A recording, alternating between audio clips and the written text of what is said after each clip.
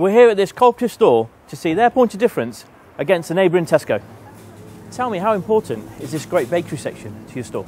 It's very important. The main reason is that it's always available, and also it's just a bit of a point of difference between us and Tesco's. Tesco's have only got a very small selection. We've got a quite nice range. We've got an impulse stand, and also just the smell and the fragrance that goes through the shop really helps the sales as well. And what advice would you give to an independent retailer that couldn't do this fantastic operation in their store? My advice would be source locally. You know, look at what's in your village and go to your local baker and ask them to supply you. So tell me about local flavours. Yeah, we have a fantastic range in store, as you can see behind me. We sell everything from chocolate bars to cakes to cider, wine, ice cream.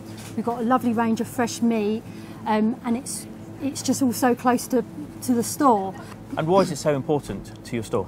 It's so important because that's our point of difference between us and Tesco's. In the village, we're the local supplier of local products. Kelly, tell me, how did you get involved with the community? As a retail business manager, our main focus is the community. So if you live and you know what's going on within your community, it just makes life so much easier. I'm also a school governor.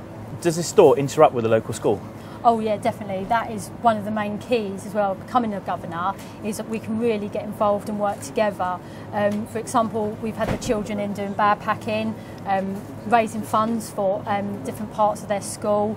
And we have competitions, like Christmas, they do colouring competitions, and we advertise their work on our boards.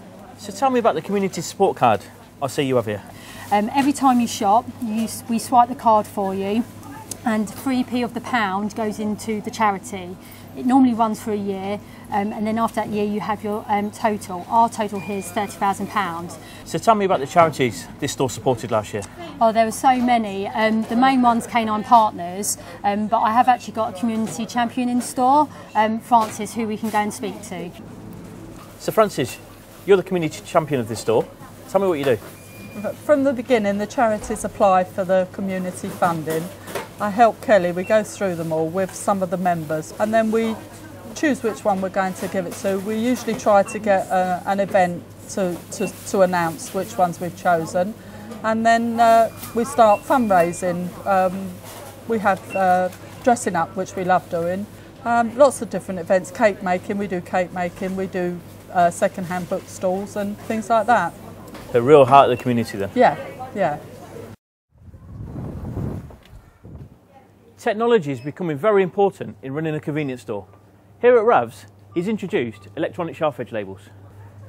Rav, tell me the thought process when you put ESLs into your store. My inspiration was other retailers, namely Kishore Patel, who brought the office to the shop floor. And we're doing the same with handheld scanners and iPads. So what you're able to do is, when we come into the shop floor, we're able to link labels, and we're able to tailor the label as if it were a person speaking to the customer. We probably save 20 hours on changing things around a week. Usually about maybe 30, 35, 40 hours when there's a promotional change. Great technology we've seen, Rav.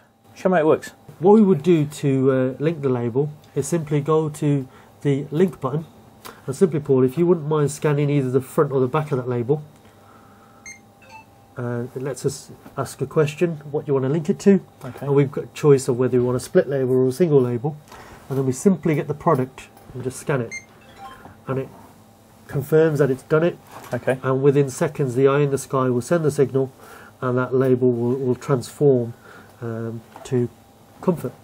Great, I see that label's come through within seconds, Rav. Amazing. That shows me the labour saving is there. So what's next for this great technology? On the grand scheme of things, we've got more plans with changing the design of the labels so that we either have a QR code, and we could be talking about recipes or sending people to websites anywhere on the web, maybe allowing them to have a discount, or to do whatever we need them to do. Great store, Rav. Great technology. Now show me how you get involved with the community outside the store.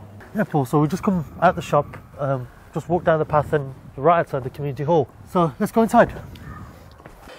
Rav, tell me, how did you get involved with the community hall?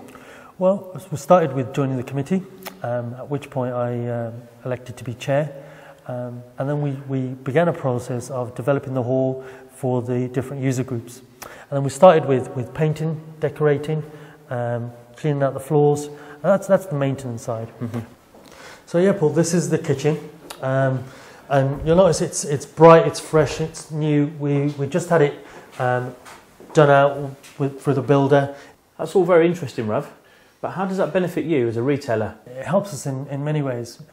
For example, Slimming World happens on a Thursday evening, and they'll tend to go to Slimming World and come into the store and use it as a top-up or do their shopping.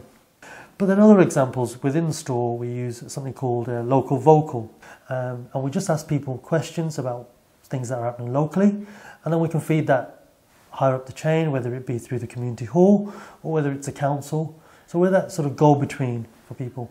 In the end, it links me and my store to the community. Another great example of community retailing. Nobody does it better. Well done, Rav.